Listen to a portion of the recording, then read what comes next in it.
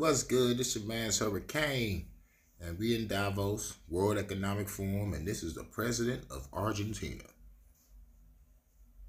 It may sound ridiculous to suggest that the West has turned to socialism, but it's only ridiculous if you only limit yourself to the traditional economic definition of socialism, which says that it's an economic system where the state owns the means of production.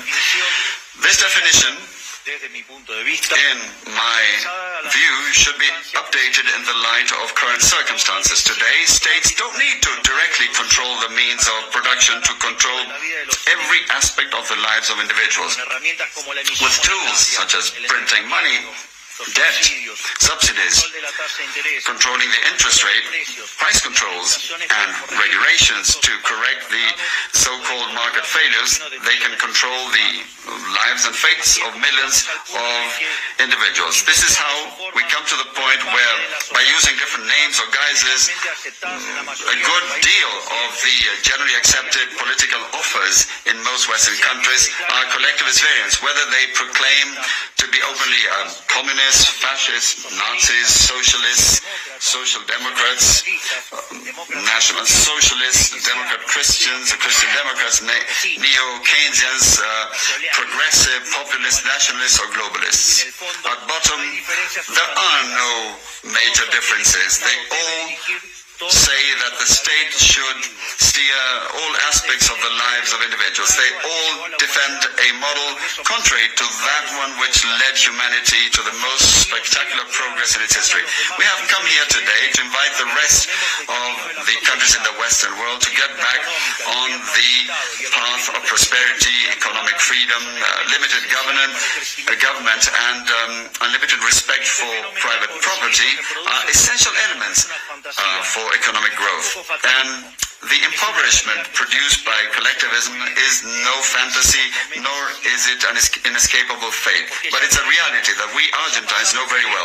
We have lived through this, we have been through this, because as I said earlier, ever since we decided to abandon the model of freedom that had made us rich, we have been caught up in a downward spiral, as part of which we are poorer and poorer day by day.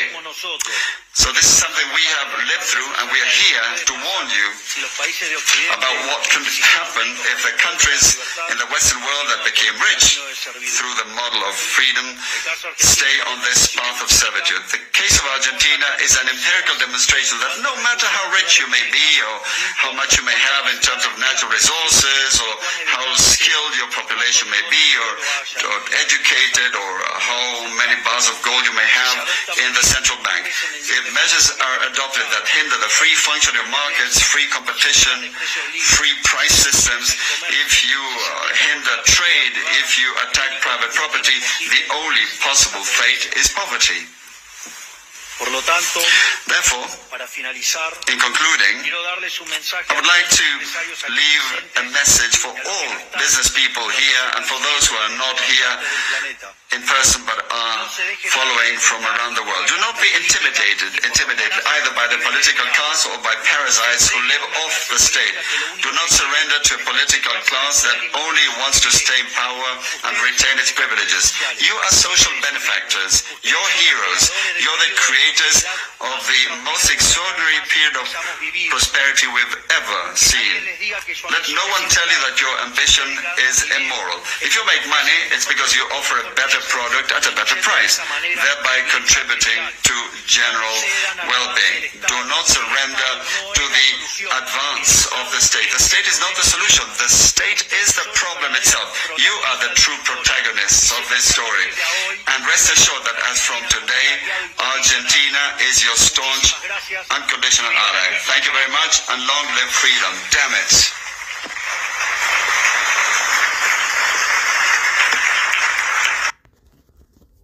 Well, he ain't gonna be invited back to the WEF next year.